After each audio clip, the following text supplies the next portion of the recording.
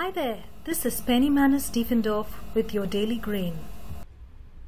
Today let's concentrate on wisdom and dogma, because pretty much all the teachings around you, regardless of the subject in actual terms, has both.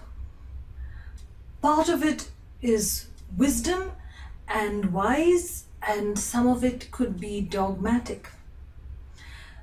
So especially with things like religion or sections of society, cultures, traditions, some of it is rooted in just good sense. Things that make sense, or things that made sense in the time that they were written or given as instructions, and then those learnings and wisdom through the ages might have become dogmatic. So it's important to realize this, but it's important as well not to throw the baby out with the bathwater, to look at your life, look at the things that you follow and assess them for what makes sense to you, what seems wise, based on your knowledge of yourself and your life and your experience of the pieces of advice you get or the preachings of religion.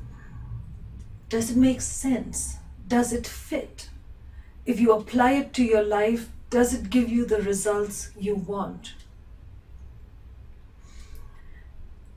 Does it open your mind or close it? Another important distinction. Because wisdom is, or I should say, wisdom taps that essence of you. Wisdom allows you to live your truth and to live it in a way that produces the best results for you. That is just wise in a whole lot of senses. So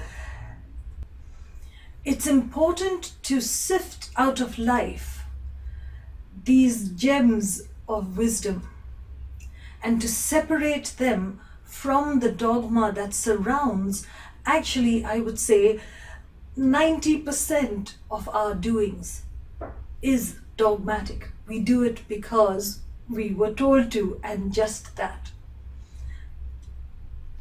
So, something to put into practice sooner rather than later.